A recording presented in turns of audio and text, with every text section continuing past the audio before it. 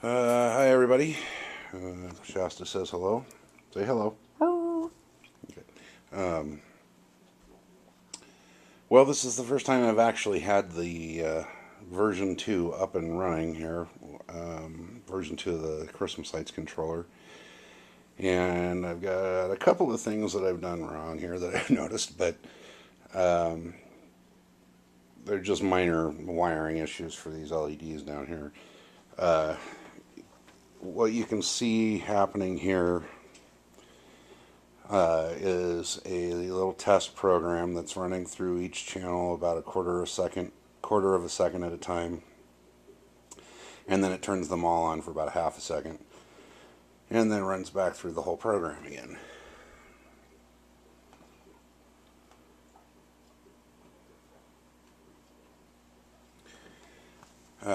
Let's see.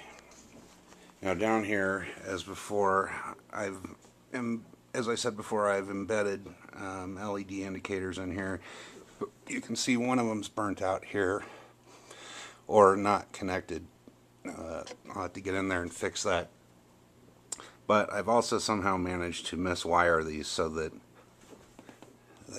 instead of it being 1, 2, 3, 4, it's 1, 2, 3, 4 on every one of those. So I'm going to have to pull that apart and resolder all those wires, which is going to be a joy.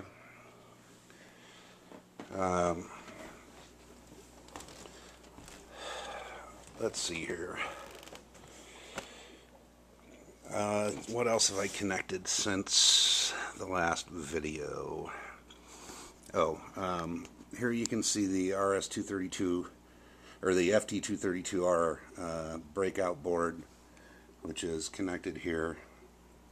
I've also connected a USB cable to the Arduino, and those are mounted through the front panel so that they can be accessed from the front.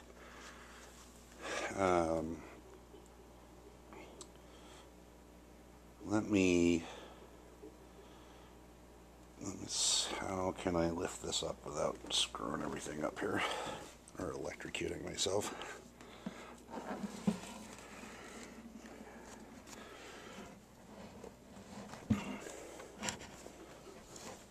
So you can see here's the ribbon cable to the LED channel indicators, which I'm going to have to pull off and rewire. You can see, I've also added a power indication LED, that green LED right there on the socket, that just lets me know that everything's getting powered up. The USB plug, and then that tiny little hole there is for the 232R board. And just drilled some holes through, cut them out smooth with a electrician's knife, and then hot glued them in there. So that worked pretty well. Let's see, I don't think there was anything else that wasn't on here before. I mean, you can see here is that green LED, and it's going to the positive and negative side of the power coming out of that little power supply. And I've also powered the Arduino off of the same power supply. So everything electronics wise here, all of the circuit boards, all the relay boards, the Arduino, the RF232, everything is powered through this one little 5 volt 3 amp power supply. So the next step, other than getting those LEDs rewired,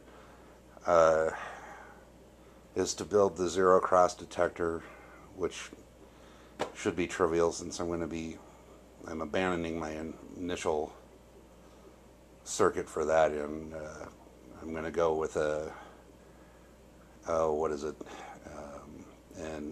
H11A1 6-pin dip and a couple of high wattage resistors.